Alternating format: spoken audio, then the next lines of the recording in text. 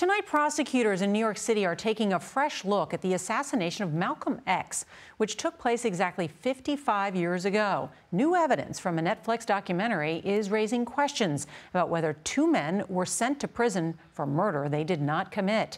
Maurice DuBois takes a look. The six-part documentary presents new facts about Malcolm X's assassination and claims the police botched the investigation. The official count of who killed Malcolm X, it's not true.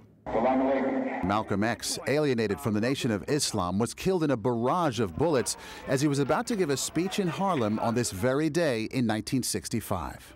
Pandemonium broke out among the nearly 400 people gathered inside the Audubon Ballroom. The chaos spilled out onto the sidewalk, where one suspect, Talmadge Hayer, had to be saved by New York City police officers. Two other men were later arrested, and all three were convicted in Malcolm's death. Phil Bertelson and Nyla Sims produced the documentary. The FBI had eyewitness testimony from presumably the 9 informants that were in the room that day about who did the crime. Talmadge Hayer confessed, but the other men, Thomas Johnson and Norman Butler, who changed his name to Muhammad Aziz, maintained their innocence. Aziz, now 81, spent 20 years in prison. If I wanted to do it, I couldn't have done it. So that means they knew what they were doing when they put me in jail. The Manhattan DA's office recently announced it's opened a preliminary review of the murder. What do you hope happens here for him?